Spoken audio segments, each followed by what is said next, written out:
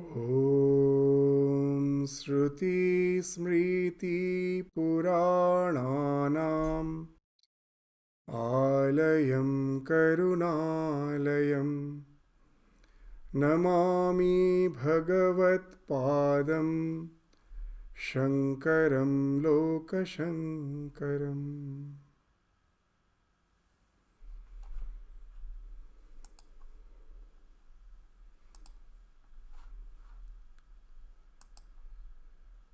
So in the last class we were studying the one of the powers of the Maya. This, as we mentioned, that the Maya is having three powers.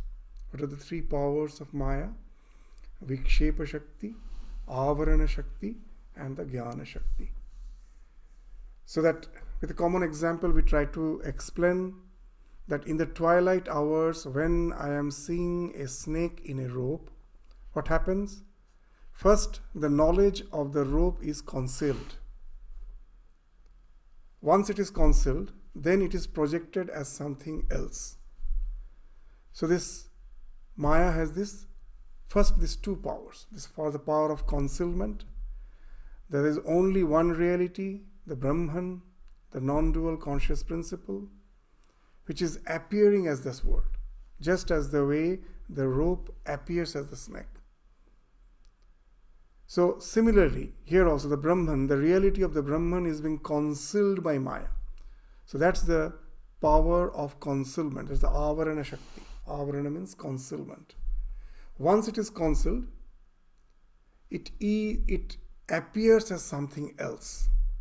Just as the snake, the rope appears as snake. Similarly here, it is the Brahman which is being projected as this universe. So once it is concealed, it is projected as something else. That is the power of projection. That is the Vikshepa Shakti. Now, as we were indicating, but this is not something which has to go on.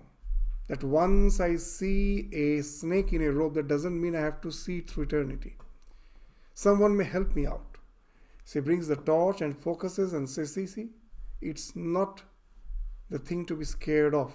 It is not the snake. It is just the rope. So after hearing his words and after seeing it with the focus of the light, then the ignorance vanishes. So the power of the Maya itself again to reveal the reality by getting rid of the ignorance, that is called the Jnana Shakti. So the first two, Avarana and the Vikshepa, these two powers are the cause of the bondage. But we shouldn't all just blame Maya that it has kept us in the bondage, because within it is also inherent the power to release us from this bondage, the power of liberation. And that's the third power, that is called the Jnana Shakti.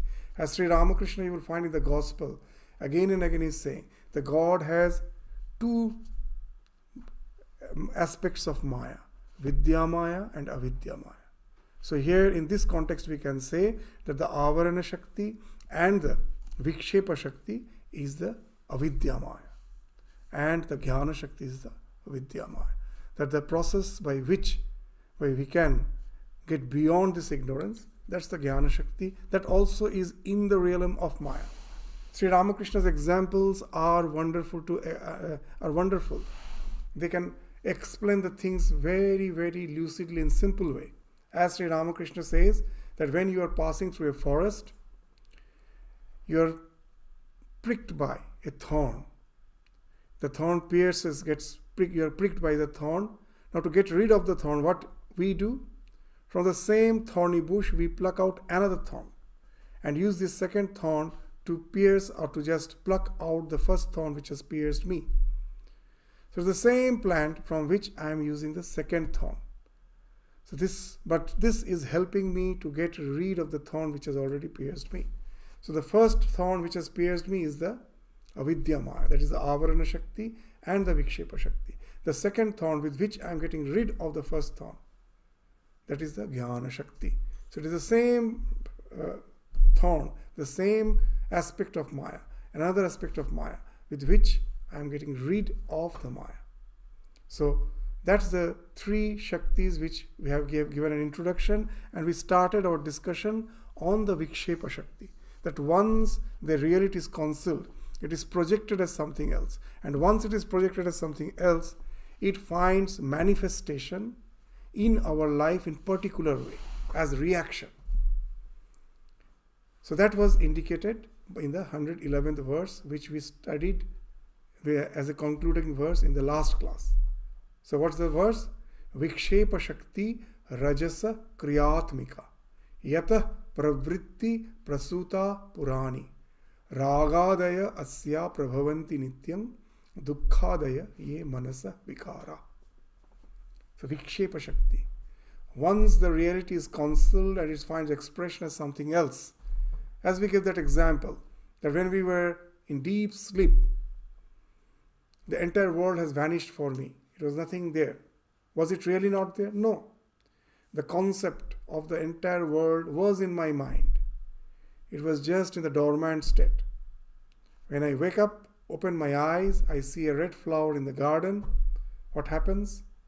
With the stimuli, all the ideas which were dormant in my mind, the particular idea which corresponds to what that stimuli, that flower, that reveals. So the tamas is getting converted into sattva, revelation, illumination. Once the illumination is there, as per my temperament, I get motivated to do certain type of action.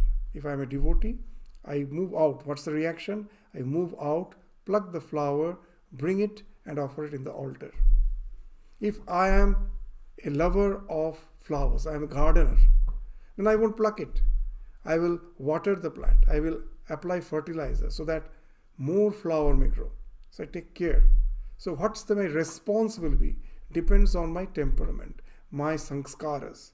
So these reactions which ensues after the when the stimuli activates the tamas, all the things which were lying hidden in my mind, the dormant, accordingly as correspondingly one reaction is there, that speaks of the rajas activity.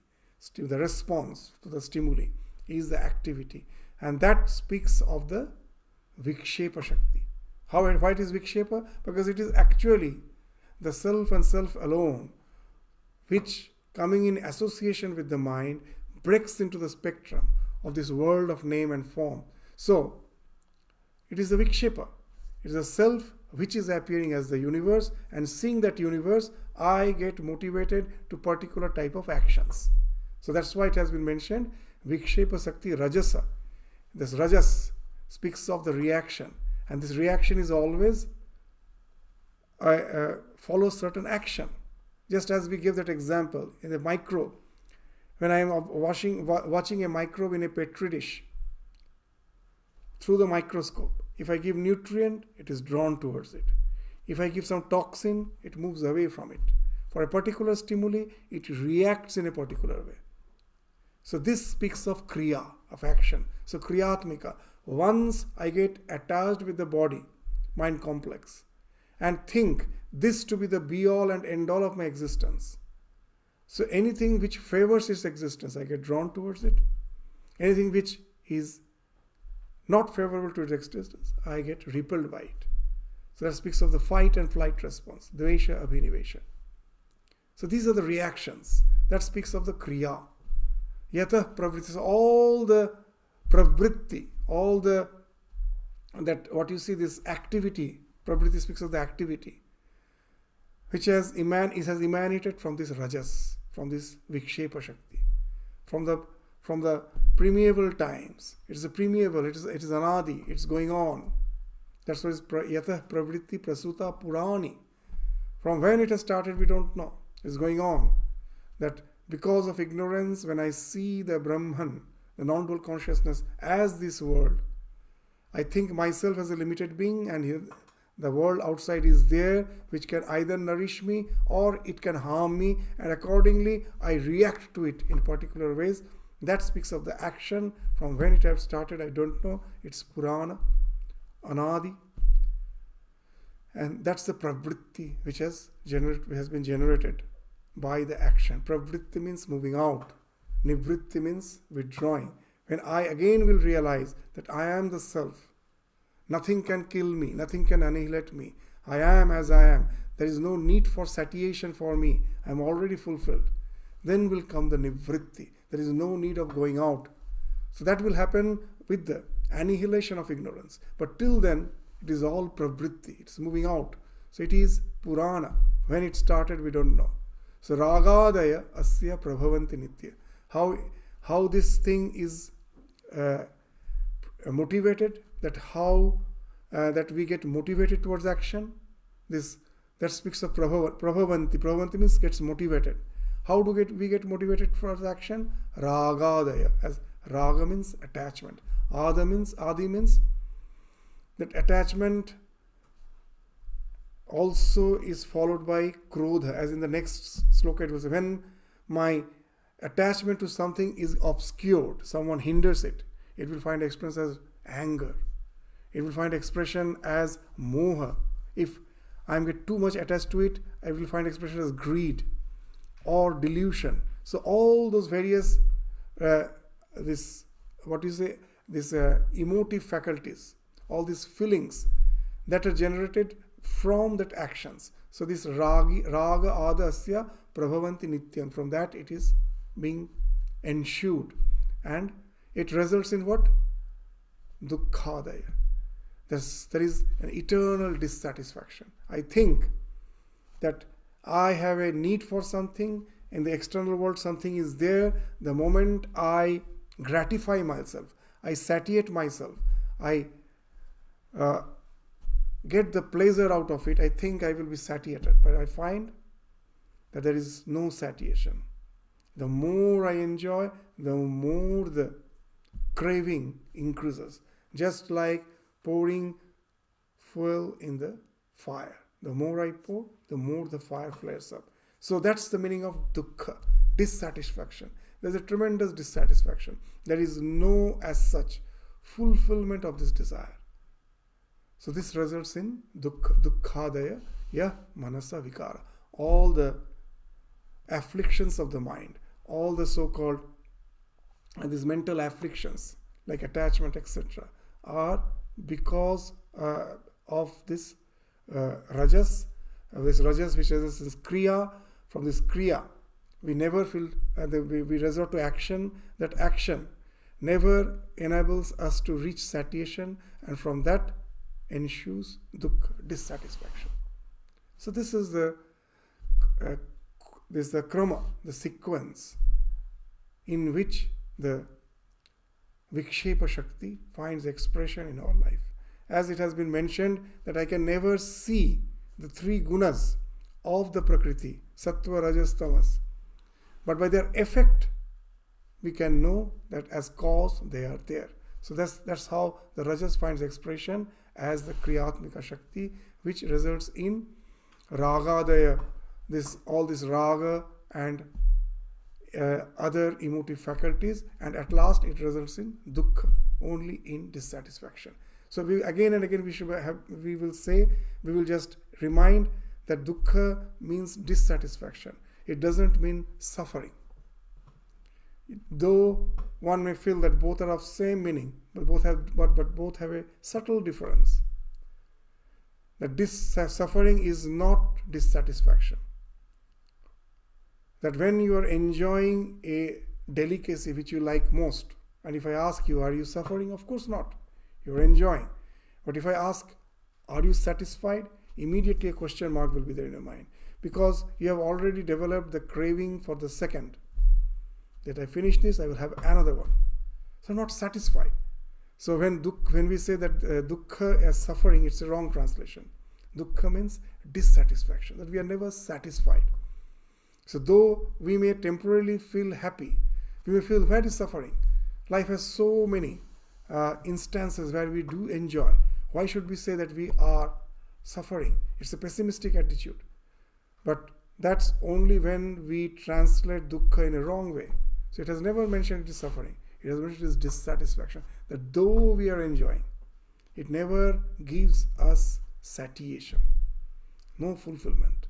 That's why when life, at the end of life, we find that in spite of all the things we got, everything has been taken away, and we die dejected, because we thought that in the fulfillment of the pleasures of life lies the ultimate goal of life. That was a wrong, mistaken notion. We can never reach that satiation. At last we will be dejected if we have that type of wrong paradigm. So that's the meaning of the word dukkha. So this is the verse with which we ended our class in the previous week. So now the next week, and the next sloka speaks of that. In the last sloka it was mentioned that ragadaya, that raga, attachment, and adi, those are the results from the kriyatmika shakti because of the rajas. So what are those adi? What are those other afflictions which has been spoken of this in details in the next verse? What are they? Kama, krodha, lobha, dambha, abhyasuya, ahankar, irshya, matsaradya, tu ghoraha, dharma ete rajasa, pung pravritti, yasmat esha tat rajo vandha hetu. So what are these? The desire, this kama is the desire, krodha is anger, lobha is greed, dambha is arrogance. We will come to the subtle difference between this word.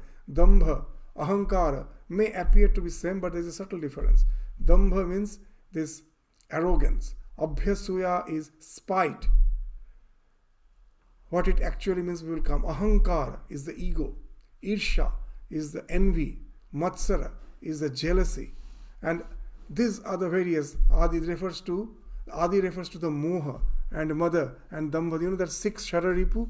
So here moha and mother is not mentioned. So that adi indicates that moha and mother. So all these characteristics. These are all these characteristics of rajas results from actions that which we are motivated to in response to all the stimuli. And from where the stimuli comes? From the projection that the Brahman appears as the world. That actually, this appearance acts as the stimuli to which we respond, and in the process of responding, these all various mental vikara, this mental afflictions results in the form of kama, krodha, lobha, dambha, abhyasuya, ahankar, irshya, matsara. So what are they actually? Let us try to understand. Kama is desire. We understand that when even in Bhagavad Gita they say that what you say, that kama comes from sangha. Sangat, this kama upajayate. When I am just say just in a shopping mall I am passing through various shops. I as such have no plan to buy any specific thing. But seeing a particular jacket, I stop, I look at it. I feel that it is a thing which is something which will fit on me. So just by sangha, just by standing in front of it and by my association with it, in no time I have developed a sense of possession that I have to get it. This should be my jacket. So this speaks of the desire. The desire that it was in the shop, it was not mine, now I want it to be mine. So this desire to get the thing is being known as kama. Now the one who is accompanying me, he says, oh, it's not good. It's of no use. You have another 4 or 5 jackets. Why you want to buy another? And he desists me. From that what will happen? Anger will come. Krodha.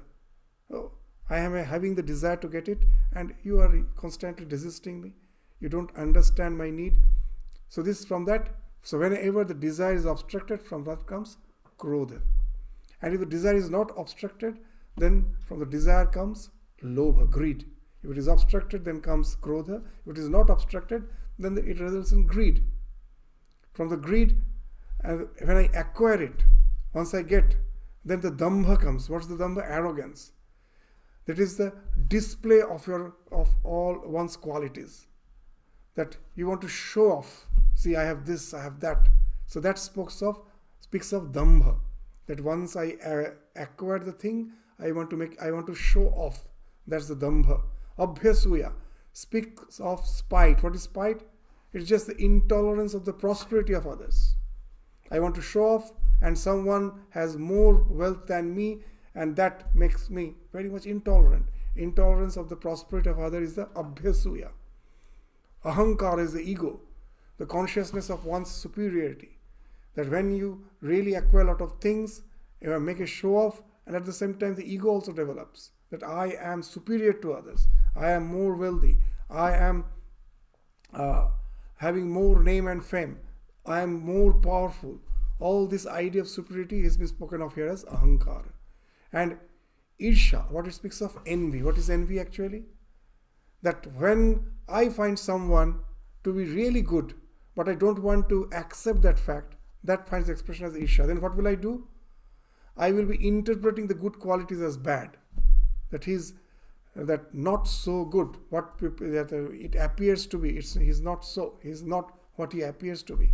And I will be trying to scandalize him, interpreting the good things as bad. That has been spoken of as irsha. And what is matsara? Is the jealousy. There's not to part with the things which are meant for all. Just you will find that when we are supposed to inherit, whether one person has 3 children, and when the question of inheritance comes, you will find there is a fight. Though they all are supposed to share equally, but all want to, out of greed, all want to have the most share, the maximum share. So though all inherit the property, but they all will be fighting for the share of the inheritance, how much share they have. So what it speaks of? That speaks of matsara, jealousy, tendency not to part with the things which is meant for all. And adi, as we told, is the moha, that when we get attached to a thing, then we will find that we lose the capacity of discrimination. We start thinking only of the positivities, positive qualities of that thing. The negativities, though it is there, it's hidden from my view. Somehow I develop a blind spot of all those things. So that speaks of moha. You find that everyone says that, as Sri Ramakrishna very funnily says, that whomever I ask, that how is your life partner, companion, they will say, oh, it's wonderful. So why it happens? That isn't it that they have no negative qualities? They may have, but the moha works, that it makes us feel a thing what it is not. So that speaks of the infatuation. And then mother, which also it includes the dambha, and already we spoke of dambha and ahankara. This dambha and ahankara together speaks of this mother, which has not been enlisted here, because this dambha and ahankara together speaks of mother. So all these mental afflictions develops because of that kriyatmika shakti of the rajas. Once I develop the pravritti to move out and acquire things, all these mental afflictions come from it. So these are said to be ghora, as we find that what has mentioned, ahankara, isya, matsaradi, to ghora. Ghora, what is the word ghora means? That they are the cause. Why they are called ghora? Ghora means here terrible, horrendous. Why they are horrendous? Because they are the cause of the dissatisfaction, eternal dissatisfaction within us, as we were indicating. We never get satiated. From that, all the danger comes. Because once you are dissatisfied, from that, krodha, anger, envy, all those mental afflictions arises. And that results in all sorts of dangers for me, for others. So that's why it is called ghora. And these characteristics are called rajasa, because the man subject to them does not refrain from action anytime. Constantly he is chasing after this one worldly means and again another. So it is constantly going on. So that's why it is called rajasa. Rajasa means reaction, as we told. that it always results in that reaction, that action, constantly that action is going on. So that's why it is Rajasa. So they result in the dissatisfaction, hence men go on chasing for them without getting any satisfaction. So that's being, and that results in the bondage. That's yasmat esha tat rajo vandha hetu. What is the cause of the bondage? This cycle of avidya kama karma. Because of ignorance, kama, the desire develops, the desire entails in action, and this cycle goes on life after life, and that's the cause of bondage. So that's how in details all the mental afflictions will results from rajas has been explained in the 112th verse. The next verse now will speak in this 111th and the 112th verse spoke of the vikshepa shakti of Maya. Now from the 113th to the 116th, these verses will describe the avarana shakti of Maya, the concealing power of Maya. That first comes concealment, then comes projection. First, the real nature of the ultimate reality is obscured, and then it is projected as the word. So first, the effect was described, the projection was described. Now the power which conceals the reality, that will be described. So what is that avarana shakti? That is described in the 113th verse. It starts with that. What is that?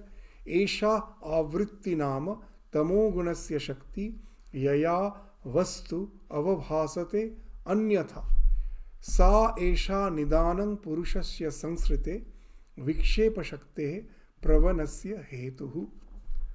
So this avritti, avarana shakti is called avritti, is the veiling power. Esha avritti nama tamo gunasya shakti. It is the power of this. It is the power of tamas, the tamo guna. As we told us, Maya has three gunas: Satya, Raja, Tama.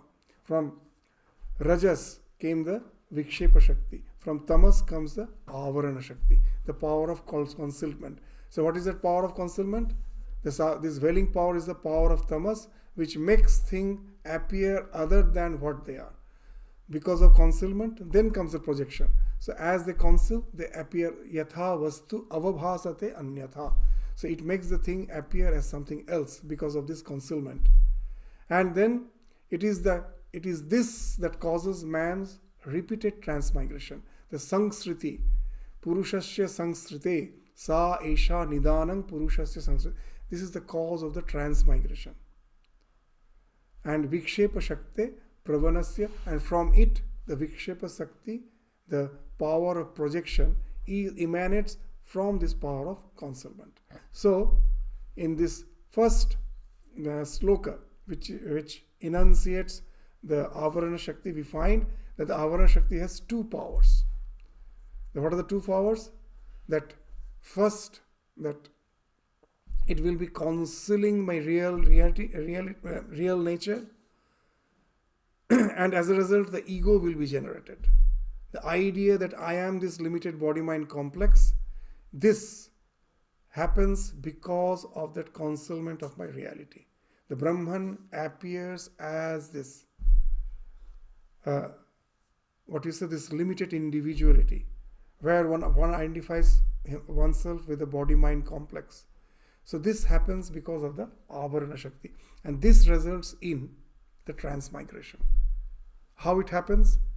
As we have described it so many times in some different contexts, that when the non-dual consciousness gets reflected in the body-mind complex,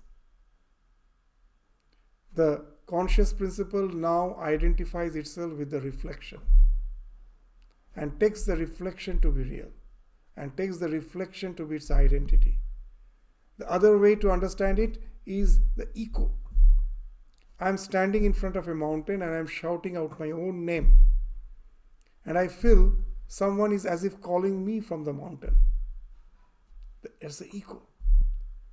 So it is a mistaken notion. No one is calling me from the mountains. It is my voice which has been echoed back. So similarly, the self, when it is in association with the body-mind complex, the self is saying, I am eternal. I am fulfilled. From the body-mind complex, that echo is coming. I am eternal. I am fulfilled. Now, I get identified with that echo and try to realize this eternity and fulfillment through the body-mind complex. Just as take an example, a small microbe. What just that example we give again and again, that when I'm seeing through the microscope, if I give nutrient, it is drawn towards it. Why? The same non-dual principle, when it gets reflected in that microbe body, it thinks also to the microbe body, and within that microbe body, as someone is as if saying, you are eternal, you are ever fulfilled. And now the microbe body finds that someone is saying you're eternal, but I know that external stimuli can kill me, or it can even nourish me. So anything which is nourishing, which is favorable for its existence, it is getting drawn towards it. So if I give nutrient, it gets drawn towards it.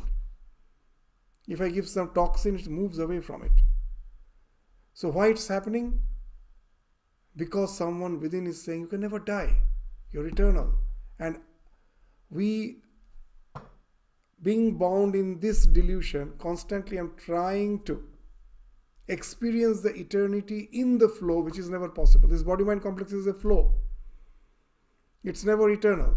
But because of the delusion, we are trying, and in this process, the entire biological evolution happens. I'm trying to fight against nature. Nature annihilates me. The self within me again takes another body. It's fighting. In the process, evolution is happening. How?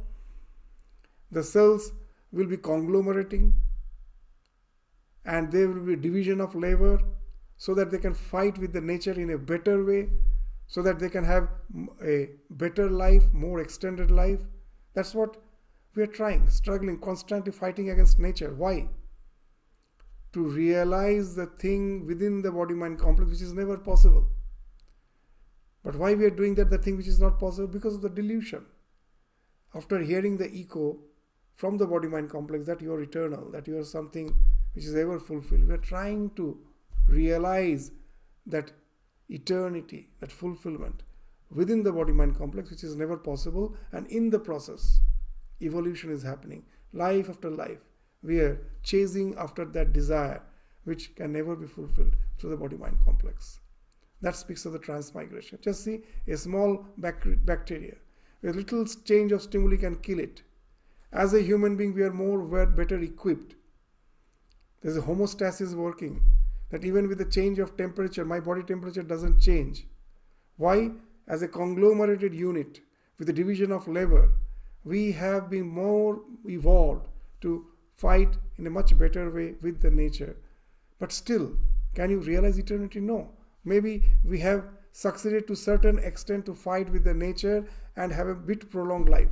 But is it ever possible to realize the eternity in this physical world? Never. However we may try.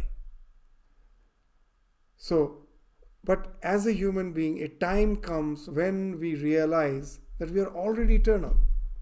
We are already fulfilled. It is because of taking the echo to be the reality, I was deluded. The one who is saying that I am eternal, I am fulfilled, is not the echo which is coming. It is the self which is in association with the body-mind complex. But it is never a part of it. It is never identified with it. It is something separate from it. When I know that, then I know I'm already eternal. I'm already fulfilled. What's this useless chase of searching eternity and fulfillment through the body-mind complex? There's no need. And then the renunciation comes, the first stage of spiritual evolution, vairagya. Enough of it. Enough of this chasing. Let the body-mind complex exhaust itself by its prarabdha karma. But I am no more going to get identified with it. Then this separation comes. But till that separation comes, that avarana shakti is working, resulting in sangskriti. Now I will understand that when it is saying that sa esha nidanam purushasya sangskrite, it causes the transmigration. Because once the ego comes to picture, I get identified with this limited body-mind complex. And this ego is making me to go round and round the cycle of birth and death through the cycle of avidya, kama, karma. From ignorance, the desire came, the desire results in action. This goes on, life after life. That's being indicated by the word Purushasya Sanskrite. And that is one of the functions, that it results in transmigration. Another, that has already been described. From it, the Vikshepa Shakti emanates. Vikshepa Shakti Pravanasya Hetuhu. That it is the cause of the Vikshepa Shakti. The wrong projection of the serpent arising on the concealment of the rope produces fear, etc. So from where all those mental afflictions come. If the rope is in no way going to create any mental affliction, but when I see the snake in the rope, fear may develop. I will be scared. I will try to run away from it.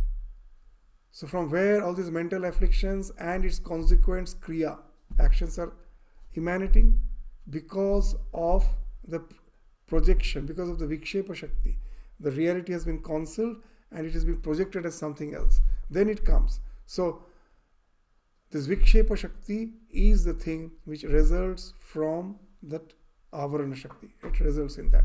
So that has been spoken of here. So while Rajas and Tamas are the cause of bondage, the superior power of Tamas is conveyed, will be conveyed not now, in some succeeding verse.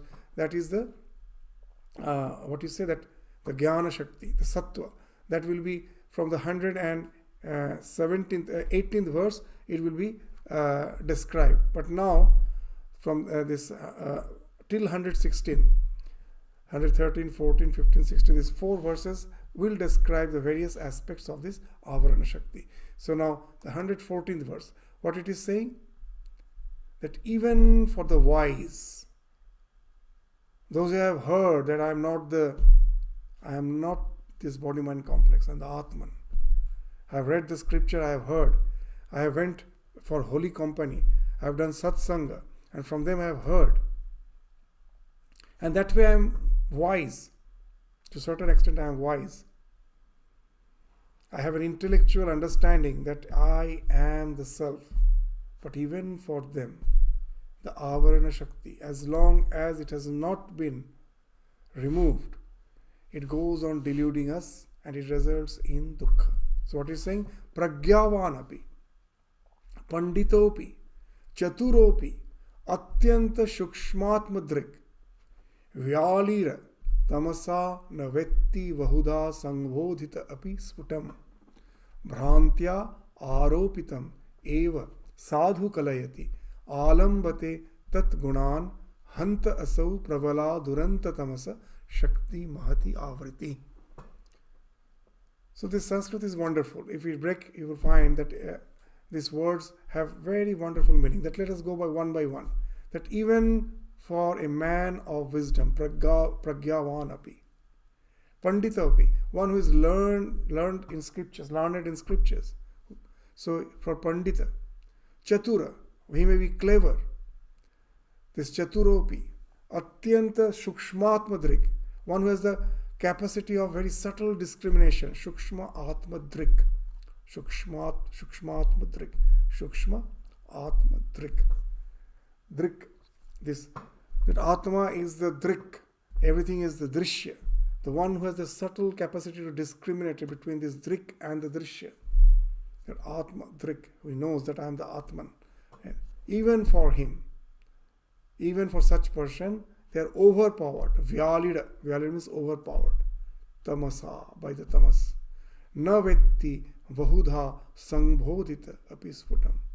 That even they do not realize the nature of Atman, though repeatedly and clearly taught. That navetti vahudha. In various ways it has been taught. Sangbodhita. In various ways. In various ways clearly it has been taught. But still it doesn't really reveal my real nature. It remains just as an intellectual understanding. So then what happens? Bhrantya aropitam eva. This he considers what is superimposed by his delusion as true. That's the thing. Bhrantya aropitam eva sadhu kalayati, and attaches himself to its qualities. So that just people understand that when in meditation I am feeling great, I sit down, I say I am Atman, I am Brahman. Who is saying? It is the mind. It creates a type of this tranquility in my mind. A bliss emanates from it, and I think I have realized the self. But it is just the mind which is saying I am the self. It has created to a certain extent a tranquility in my mind. But is it really the self? No, in no way. Still I am attached to the mind. So it is Bhranta. So though even I am just discriminating, I am having the idea that I am the self, this is giving me this type of pleasure, but still I am actually attached to my body-mind complex. It is the attachment to the mind. As Swami Vivekananda very nicely used to say that golden chain is also a chain, iron chain is also a chain. A man who is deluded, who has nothing to do with the knowledge of Atman, he is as if bound with the iron chain. The one who gets happiness because of this Shukshma Atmadrik, constantly contemplating that I am the Atman. For him, this still it is a bondage, because still this happiness which is coming is coming because of the attachment to that mind only. A particular state of the mind to which he is attached. From that he is getting the bliss. He has not gone beyond the mind. So that also is a bondage. That is not going to liberate him. So he has to be born again as that the one who gets attached to this type of mental contemplation will be born with good sanskaras. Will be born with good sanskaras, but he will have to continue with another lives after life with this type of meditation, that I am the Atman, and he enjoys the happiness, the bliss comes out of it, but he can transcend the mind with a quantum jump. That's why they say that even in spiritual life, one of the biggest hindrance is this bliss which comes out of meditation. From there to take a quantum leap is something very difficult. Vairagya, we may see Vairagya in many, but Para Vairagya, the supreme renunciation, is something very difficult. So here we will find that when this sloka is explaining the Avarana Shakti, it is actually speaking of that a person may have attained Vairagya, but not Para Vairagya. We will go to the explanation still in a better way so that this makes sense. Hanta asau pravala duranta tamasa shakti mahati avriti. So this consoling power of tamas, which makes for untold hardships, is great indeed. It's very difficult to transcend it. It's really very great. So what it speaks of, that we know that the path of realization is Sravana, Manana, Nididhyasana.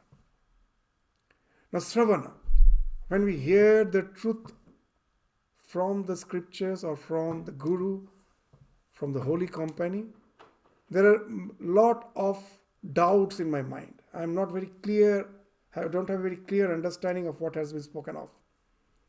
So that's why it has been mentioned that after hearing, you cogitate upon it. Manana. So for that, Shraddha is required. I don't doubt that this is the knowledge which has been spoken of is something nonsense. It do have some essential truth in it. That faith I have, and then I go on cogitating upon it. In the process, what happens? My understanding becomes clearer. Now I have a very clear understanding of the concept of Atman, of the soul, which has been spoken of in the scriptures. But now if I get that conviction that I have attained everything, I will be doing a big mistake. The scripture says there's another step that is called Nididhyasana. That once you get it, that there's this intellectual conviction, intellectual understanding, you have to now meditate upon this intellectual conviction till it takes you to a realization, which helps you to go beyond the so-called the domain of the mind, to get established in the self. So that's the Nididhyasa. Till that happens, It is just mere intellectual conviction. So this intellectual cannot remove the Duranta Tamasa, the tremendous power of tamas. It cannot remove unless manana is followed by nididhyasana.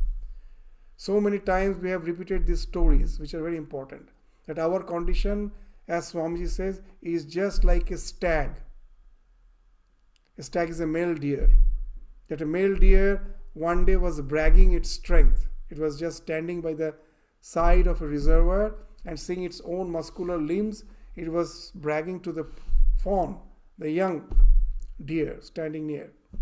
See how strong I am. And suddenly the stag heard the barking of a dog. It didn't even see, just heard. From a long distance, it could hear the barking of the dog. And this stag started running frantically. The fawn was also following it. After a long distance, totally exhausted, the stag stopped. And now the fawn asked, just now you were so confident about your strength. What happened? What made you so frightened? And then this stag says that I don't know what happens to my confidence when I hear the barking of a dog. So now you will understand what has been spoken of in this sloka. That after reading the scriptures, we start meditating. When we are not facing the challenges of life, in my meditation room, I am quite happy. It gives me a conviction that I have understood the scriptures. And it has helped me to attain that tranquility. Now I get up from my meditation, I just try to interact with the world. And then I find I get totally disturbed. This realization in no way helps me to really encounter the world, the challenges of the world. I try to run away from it.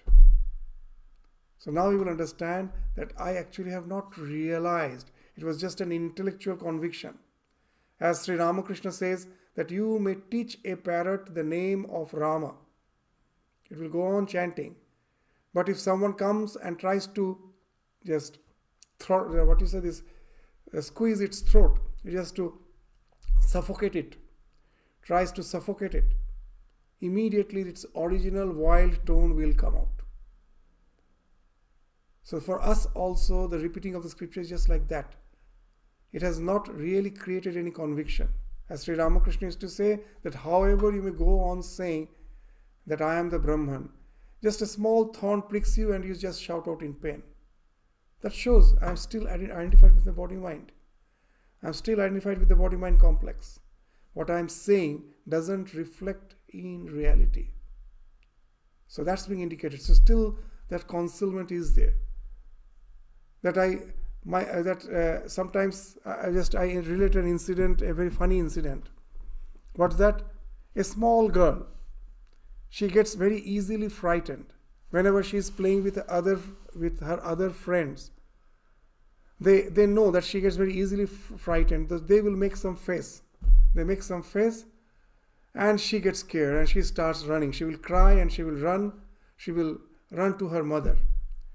And the mother finds that her child gets so easily scared. So one day she tries to give her some suggestions. See, when someone scares you, just say yourself from within that what is there to fear? Be very bold. Say, what is there to fear? And now the next day, when again the other children frightens the girl again runs to its mother, crying, but constantly repeating, what's there to fear? So what's that? That he has learned those words, but in no way she can relate to that. She's just repeating, what's there to fear? But she's crying and running. It has, those words as such has no effect in her day-to-day dealing with the life. So that's the thing which has been indicated here. But does any real change come? Yes, come. There's something called realization.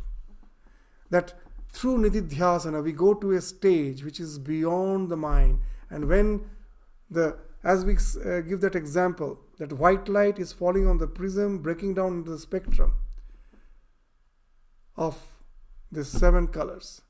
This world is the spectrum, the prism is the mind, white light is the ultimate reality, absolute reality.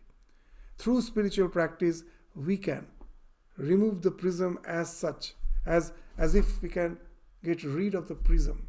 And then what happens to the spectrum? It becomes one with the white light. It merges in the white light. And then I realize this is just a projection. That the reality is this white light. It is because of the mind this was appearing as this world. So this realization comes only when the prism is removed. Otherwise, the spectrum is still there and I am just mentally repeating, I am the Brahman. I can never realize that. Through sadhana, through nididhyasana, this prism has to be removed. That there has to be an interval in our life. Where this life, if this life is a movie, there has to be an interval. That wonderful story which we relate so many times, I have heard it from in some other context, that a small child was going to watch the movie for the first time with his father, and the father was explaining what the movie is, that it is just the projection of light on the screen, and the screen becomes vivid, it becomes enlivened. All the various scenes are enacted there. So this child heard, and when he went to the movie theater, the movie has already started. They were a bit late. Now the child was sitting by the side of the father and he was asking, where is the screen? The father just pointed just in your front.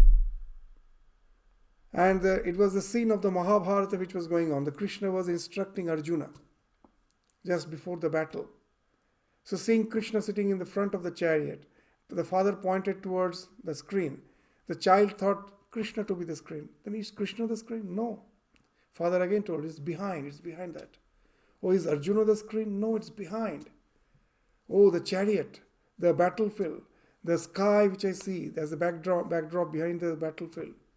He went on questioning, the father went on, couldn't explain. He got fed up. The child was again and again, he was asking, where is the screen? And then came the interval. There was an interval, and after the interval, the movie started. Now the child was silent. What has happened? When the projection stopped.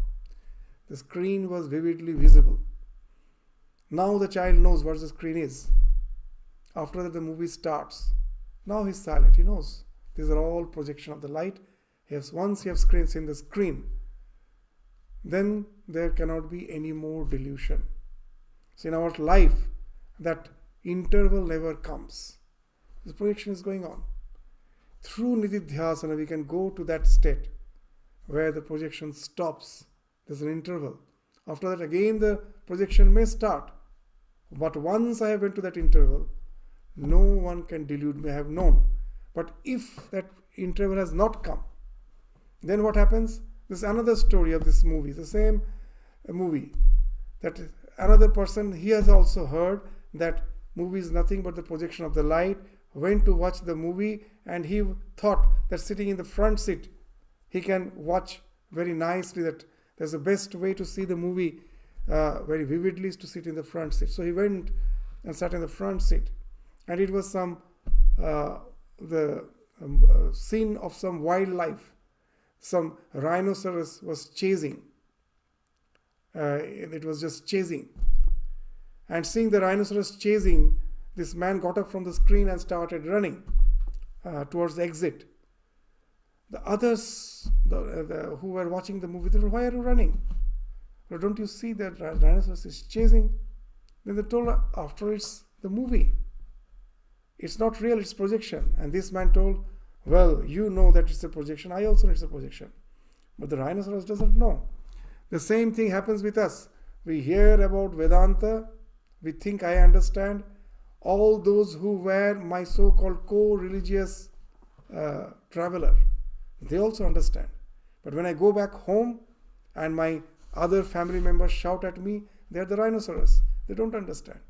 So why this idea of me and him comes? That because I have never really gone beyond the projection to understand that it's a mere projection. It cannot affect the real me. So this is the idea. From these two stories you can easily understand what has been spoken of in this sloka. That even the Pragyavan, the so-called wise, who have read the scriptures, listened to the words of the realized soul, but is yet to realize it within. For him, the Avarana Shakti is still there. As Swami Vivekananda again that says that, gives that wonderful example, that he as a Parivrajaka was traveling through the desert and he was extremely thirsty. Extremely thirsty. He was in search of water. And then he suddenly saw a huge reservoir at a distance. He started moving towards it. And suddenly the reservoir vanished. And then he realized, oh, it's a mirage. That I have read about mirage in the textbook. I had a very clear understanding of it. I thought I know what mirage is.